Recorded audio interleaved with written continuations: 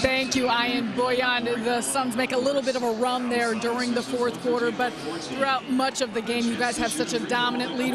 What was the formula to play and perform in this manner here tonight? I mean, like you said, we played a great game the last couple of minutes. Then we had a couple of turnovers that we give them back to the game. But like I said, we played a great game, great defense, especially in the first half, and we deserve this win.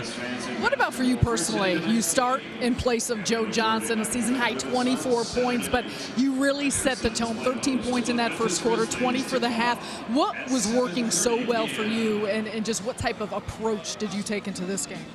I mean, I get in the game in the right way, hit a couple of first shots, so I get ahead, and then it was easier to play for me.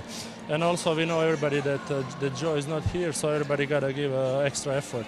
You mentioned Joe not being here, obviously a tough loss in Portland. This is a long road trip. What was the significance of the way in which you guys were not only able to win tonight, but how?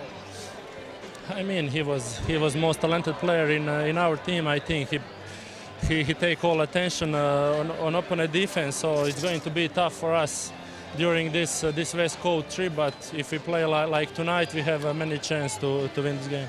All right, congrats, Bojan. Thanks for your time. Thank you. All right, back to you guys.